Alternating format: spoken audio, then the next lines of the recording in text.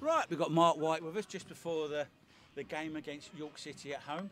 How are you, Mark? Right, mate, yeah. Right, the first question I need to ask you, obviously, Joe Walsh is in goal today. Yeah. Obviously, last week you sort of thought it was him, he'd blame that we lost the game. Of course it was. Well, but, I mean, that's how it works. You threw him isn't it? under the bus a little bit, I feel, but You anyway. throw him under the bus, guys. Look, after battle, these kids these days, everyone fannies about of them, right? It was Joe's fault. He knows that. He's a man. He's took it, and he's had a fantastic week. He's a great keeper. That's how football works, mate. And I think, these boys developing. I think when they get sort of a bit older, they'll remember little things like that. When they'll say, do you know what? I got fucking told. That's how it is. So, listen. Was it an hard decision this week to pick him? No.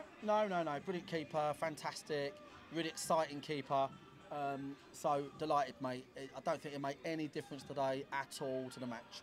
Sure. So, like I said, we've got York City. What are you expecting from York City? Well, they're just starting, every game in this division. They're not in great form. I watched their last match. I thought they played well. Against Wilstone, yeah. I think I watched in the first sort of half hour. I could have been 4-0 up, mate, to be fair. I think they're going to give us a great game.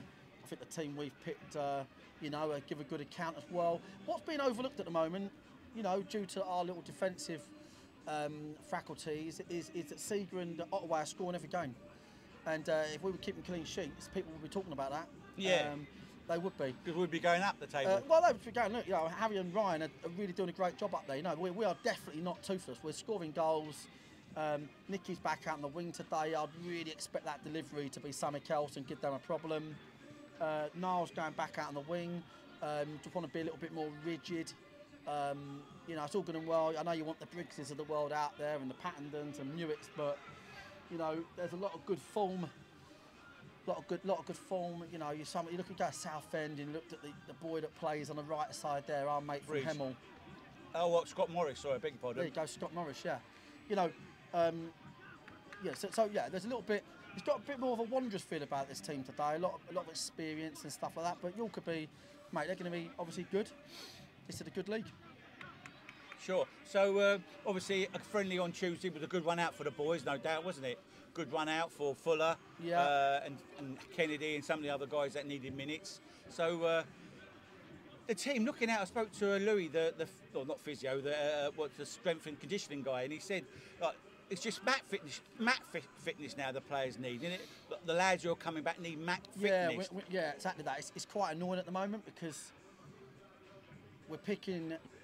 To pick the 11 we want to pick, we've already got to tee up the subs to come on. You look at today, Harris and Fuller, two boys starting today at the back that have not played.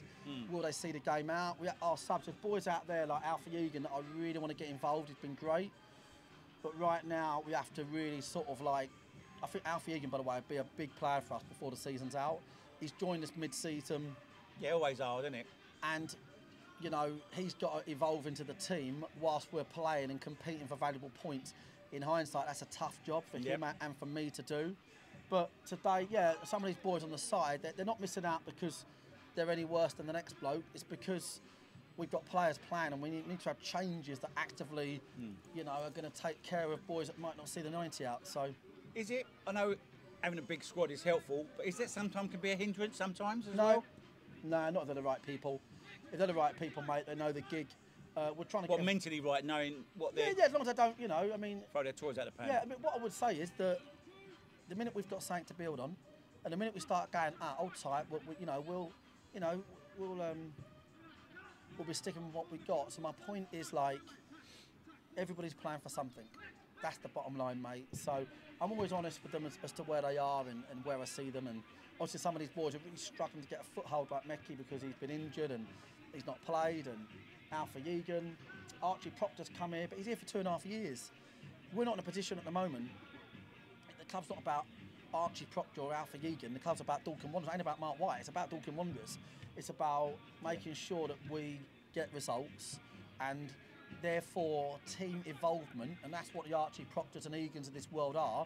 That team involvement has to come second to that. It's been nice to get to the second half of the season and then with 4 or 5 more wins under our belt, be able to go, right, today, Proctor's starting to get a run in that back three. He's a perfect, he's signed him for that area. So, yeah, mate, that's where we are. Got a busy December coming up, obviously. We've got today, Maidenhead away, Mason at home, Chesterfield away, and then the trophy with Oval Town. So, no doubt the squad will be used over the month of December, plus the Boxing Day and New Year's Day. Yeah, I hate saying it, but you know how football works, mate. If someone's going to take one, someone's going to take an injury, someone's going to have a problem, there'll be a bit of form along the way. You know, that's how it is, mate. We've got a lot to play for. I feel like I'll be honest, considering the manner of the frustration that we're all feeling is actually because we're playing well, because we're one of only 2 part-time teams. 2 of arguably our best 3 players are out long term. Our captain got injured in the last pre-season game. He's only played 4 matches all year, right? We've had a load of issues, and to a degree, if you were struggling every week and you couldn't get near anyone, the fans would probably be more supportive, wouldn't they? They'd be like, oh, fuck, come on, Wanderers, you know. But I think the frustration is we're out playing most people, so you go home going, oh, for fuck's sake, you know, come on. So what I would say, these boys are in a great place. They're not bottlers. No. I'm not a bottler, they're not a bottler. We're completely fucking fine, mate. Long season, long month, and you know, we're looking forward to entertaining the fans today. Just a little update on Alfie Rutherford, see him walking around. So obviously he had his art operation, I presume, yeah, did he? Unbelievable, mate. Yeah, he's got like protective stuff on. I mean, it's unbelievable. He really? Turned up today. Yeah, I felt sick just looking at him. He's got a scar, a bloody, 8 foot long. Fair play, mate. What a major op for a young man that is. Yes. But I'm so pleased with him. It's out the way and it went to plan, given he spent his whole life knowing he had to have that op. And he's now got to wait about 6 to 8 weeks before it's safe to operate on his problem, and then it'll be another 9-10 months. Yeah. So 9 to 10 months. Wow. Well, yeah, same as Briggs, same injury. So yeah, of course. But we fully support our players. This boy's going to be fully paid the whole time. We fully support our boys. And they always repay that loyalty, not just the boy, but everyone around them, which is great. I know we don't want to. It's my last question. Sorry. I know we don't want to, but the reason he couldn't go play professional because when they had the medical, they knew that he had a dodgy ticker or whatever. Yeah. So if it's been sorted and he could he kick on to playing football league or whatever or not? He's playing professional now, isn't he? Really? Yeah. I think that's a bit of a. Not a facade, but I just think the insurers wouldn't touch him. Listen, he could make. Do you know what I mean? But he's obviously going to be a long comeback for Alfie. Do you know what I mean? That's going to be a long layoff, mate, to come back from. So we'll see how he gets on, mate. But you never know. By then, mate, he might be. The Wanderers might be there. Definitely. Okay, Mark. Thanks for your time. Cheers, mate. And speak to you after. See you in a bit. All the